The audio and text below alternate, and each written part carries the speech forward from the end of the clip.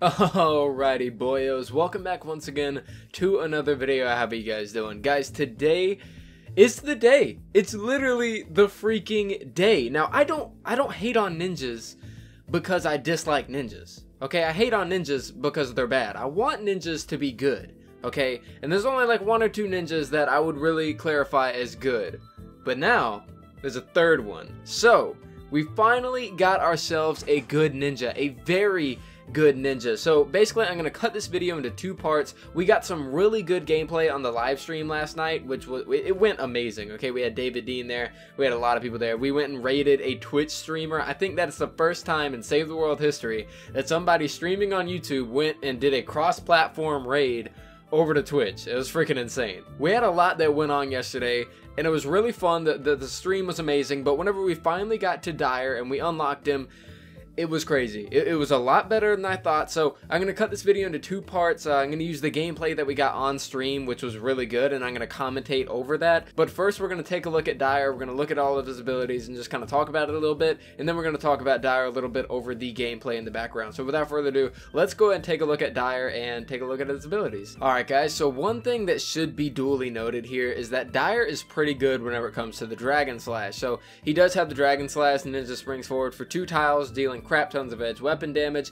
He's got a lot of buffs going into his Mantis leap. So, you know, ninjas can leap once more while already jumping, then they reduce the energy cost by 50%, and then allows them to leap even higher and increases the effectiveness of Mantis leap. Then you have Kunai Storm. Now, keep in mind that this is the first time we've seen Kunai Storm since Blade Storm Enforcer. He's been the only one so far that we've seen Kunai Storm from, and because of this, we use Blade Storm Enforcer as the tactical squad bonus. If you guys take a look, Kunai Barrage increases the number of kunai thrown for the Kunai Storm by 6 and the damage by 25%. Does not stack with a non-tactical Kunai Barrage perk. So then we head back over to Dire and we take a peep at this. We go right down.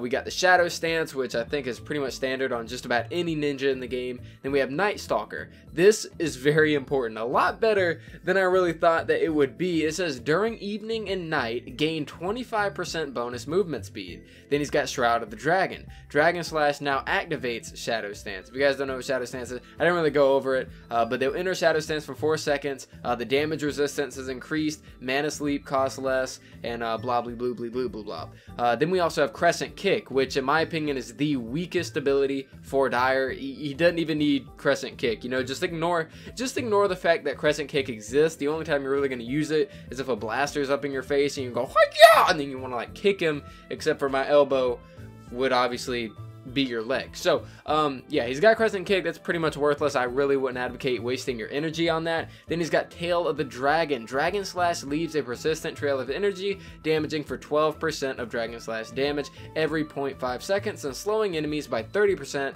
caught within the tail for 3 seconds. Now that ability, Tail of the Dragon, is freaking godlike. Okay, if you use this thing in a trap tunnel, you are only asking for a crap ton of damage. Amazing ability right there, Tail of the Dragon. Then this last ability right here seals the deal.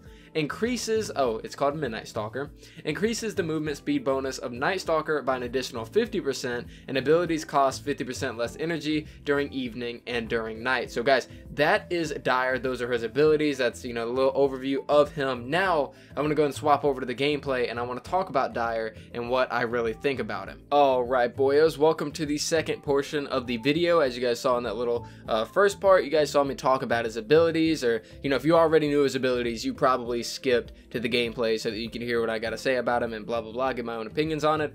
So as you guys are seeing in the background, this is from the live stream that I did yesterday. If you guys do want to watch this live, every single thumbnail on my channel, if it's a bright green background, that signifies that that video that is archived on my channel was a live stream. So we did the live stream last night. You guys can skip like an hour or an hour and a half into the live stream, and that's whenever we unlocked Dire. It was pretty fun. You know, we had David Dean come out. You know, we had a lot of stuff. It was really fun. So if you guys do want to watch that whole thing, feel free to go and look at it on the channel. There's only one advertisement, so you're not gonna have to sift through a bunch of them, because I don't spam ads on those videos, because it's just a live stream.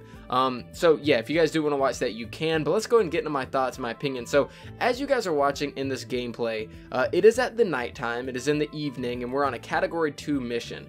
Now, normally what I talk about in whenever I'm talking about ninjas is that aside from like Sarah Hotep and like, you know, Dragon Scorch or whatever, there's really no place for ninjas in the in-game content, in my opinion, you know. So I decided that I wanted to go and throw Dire headfirst into a hard mission, so we went for a category 2 power level 100 mission for this. Now, as you guys can see, the time that we started the objective is at evening, it's at nighttime, and I was communicating with the stream team, which is me, Nilik, and Chaos El Lama. That is the stream team. That's usually the in-game team that we play with whenever we're on stream. But I was communicating with those guys. I was like, all right, guys, we got to make sure that we start this objective whenever it's nighttime or evening, you know, so that I can have my buffs.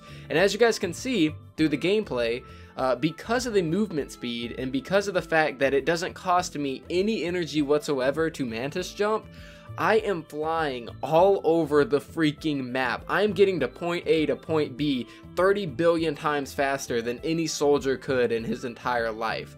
Dire feels like a mythic, and that is the #1 thing that I have to say about Dire, is that he feels like a mythic hero. He truly feels like a mythic, somebody that's fun to play, somebody that's powerful, and that is the most important thing overall. You guys know me, I don't like ninjas. I really don't, because in most scenarios, ninjas are not as good as an urban assault. But in this case, as good as Dire is, and I would still probably say he's probably not as good as an urban assault, he still takes the fun priority. This guy is so much fun to use. Whenever you get his buffs at midday and, you know, midnight and, you know, at nighttime, whatever, whenever you get those buffs for those movement speeds and for the jumps and for the energy, blah, blah, blah, he is so outstandingly fun and so outstandingly good to use. Now, in the gameplay, you'll see me using a sword, and you'll see me pretty much jumping around only using that. I would pretty much recommend on Dire that you run a shotgun,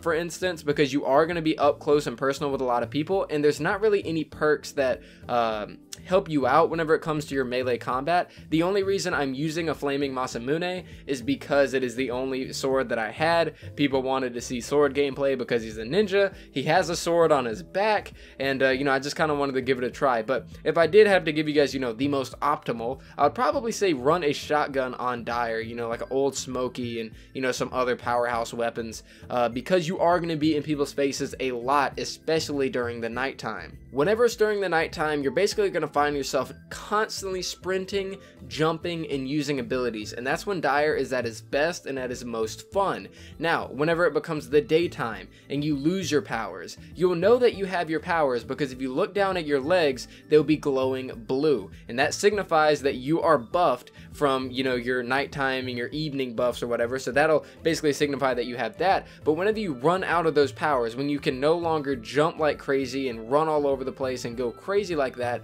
basically the playstyle that I would recommend is that you sit back in a trap tunnel, you know, you chill at the base or whatever, and then as soon as you see a bunch of husks lining up, you hit them with a Dragon Slash, and then you wait again, and then, you know, you hit them with a Kunai Barrage, for example, and then you wait again. You don't really want to be getting up close and personal 9 times out of 10 whenever you don't have your buff. The whole purpose of the movement speed buff is to get in, get out, get in, get out, get in, get out. That's all you really want to do. You want to get in, use all your abilities, get out, and then maybe shoot from a distance for a little bit, get in, use your abilities, and then get out. And whenever you're not having that buff, whenever you're not able to get in and get out as effectively, you really kind of want to chill around the base, use a normal weapon, and then you want to use your Dragon Slash to the most effectiveness that you can in those trap tunnels and what sort you and what have you, okay? It's kind of hard to commentate, I know. After 4 years of experience, it's still hard to do a commentary. But overall, guys, as far as Dire is concerned, he feels like a mythic. He's extremely good. He's viable at in-game content. And like I said, the most important part is that he's fun. You know, we had a complete blast on the stream yesterday. My initial impressions of Dire were very mediocre, but as soon as the evening hit, as soon as nighttime hit, as soon as we start the objective while I have all those buffs and abilities, It's freaking amazing, guys. Whenever you play this character, you want to run 2 people. You want to run Lamurai in your, or what's it called, Sword Master? No, Shuriken Master? I think it's Shuriken Master. You want to run Shuriken Master Lamurai in your support slot to give you 20% extra ability damage. After that, you want to use Bladestorm Enforcer to give your Kunai Barrage a buff, which will make it very, very good. A lot better than it normally would be. After you get all these buffs, you are going to be insane whenever nighttime hits. It's going to be insanely fun. Your Dragon Slash is going to do crazy damage. Your Kunai Barrage is going to do crazy damage. You're going to be able to get in and get out without having to even get touched. Shadow Stance is going to proc a lot from your Dragon Slash, from your Kunai, and from if you're using a sword, and you're near unstoppable. It is so fun to play Dire, and I cannot stress that enough. This has to be the best ninja that we've gotten in a very long time, and Epic, I honestly gotta give you props on this ninja. A lot of you guys have been accusing me of being extremely negative as of recent, and that every single review that I do is extremely negative, and the reason I'm giving this a positive review is not because of those comments. Honestly, I could care less about those comments. You're not gonna change my opinion on something, but I'm giving you guys my honest opinion on Dire, and Dire is the best ninja that we've gotten in a very long time. Candy Corn LMG, it underperforms very well. Calamity gets outclassed by Ranger easily. Igor is just a subpar ninja at best. This guy right here truly feels mythic. He's truly extremely fun, and that's the most important thing that matters. As soon as it hits nighttime, you're going to have a blast playing Dire. So if you have not already bought him, I cannot stress enough that you need to buy this character. He is extremely mean out on the battlefield, and especially mean playing defensive in a trap tunnel with that Dragon Slash ability. But guys, that is pretty much it for this video. Normally, I wouldn't come out with a hero review like this, in this style of format and whatever, and kind of talk about the person extremely seriously. But when this character is so good, I kind of want to get my point across and let you guys know about how good he is. But guys, thank you so much for watching. I greatly do appreciate it. Make sure to leave a like on the video if you did like it, just like if you did not. Follow me on Twitter, you know, add me on Snapchat. Yeah, all that cool stuff. I'm trying to think. Is there anything else I can say? Support me on Support a Creator? Yeah, I think that's about it. So guys, thank you so much for watching, and I will see you guys. Oh, let me know what you think about Dire in the comments down below. And I will see you guys next time.